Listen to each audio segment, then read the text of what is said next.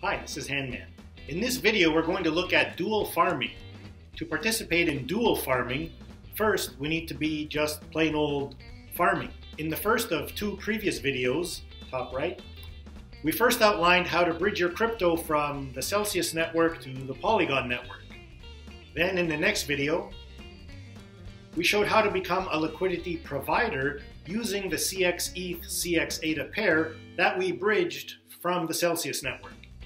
In this third video, we're going to take things to the next level and move from just farming to dual farming. But first, there are some prerequisites we need to satisfy.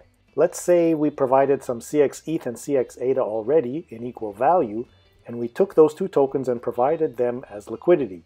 So we are now a liquidity provider. This creates a token, in this case CX-ADA CX-ETH, and anytime anyone trades in this pair on the QuickSwap exchange, we receive rewards. Those rewards are more CX-ADA and CX-ETH.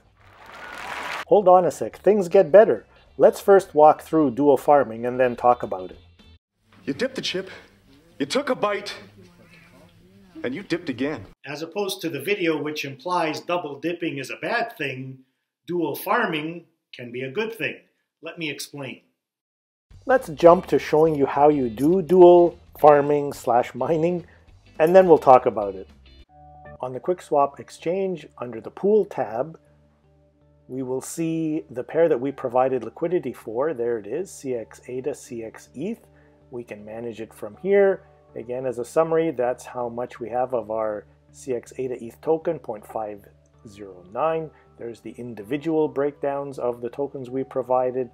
We can run it from there. If we now go back to QuickSwap exchange under farms, dual mining or farming, now we can see what tokens are available to be dual farmed or dual mined.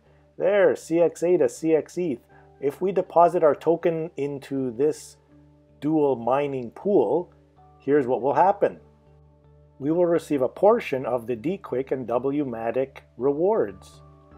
Read the fine print, which outlines when we'll receive rewards, and let's press the Deposit Liquidity Provider tokens, the big blue button, for the token that we have.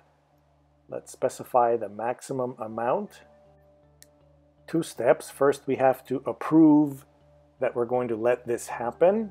So we select approve, approve in MetaMask. There's our approval. Now we need to deposit our LP or liquidity provider token to the pool. Confirm that, and we are done.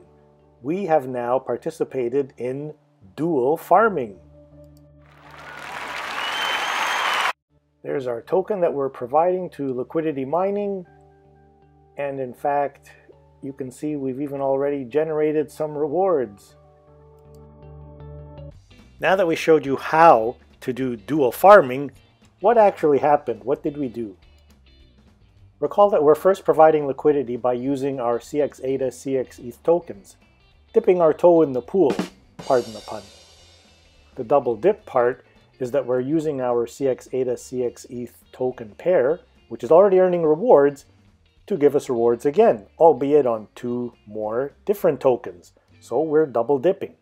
Our CX-ADA CX-ETH are giving us one set of rewards, and we're getting another set of rewards, dQuick and WMatic, using the LP token that we've provided to the dual mining farming pool. So now by starting with two tokens, we are double dipping and getting rewards on 4 tokens. By improving our diversification and reducing the volatility in our portfolio. All of this doesn't come without risk, the risk of impermanent loss. Let's look at an example to see what this is. Let's say the CX-ADA we provided increases quickly relative to the CX-ETH. Well, then we're going to lose some CX-ADA and gain CX-ETH to rebalance the liquidity that we are providing. If we cash out now, remove our liquidity, we would realize that loss. But if we left those two tokens and the liquidity associated with them in the pool, and if things balanced out over time, then there would be no loss. So that's why they call it impermanent loss. Of course, to help offset this risk, we are provided with a higher annual percentage yield. Welcome to the world of dual farming. This is Handman saying, see you in the next video.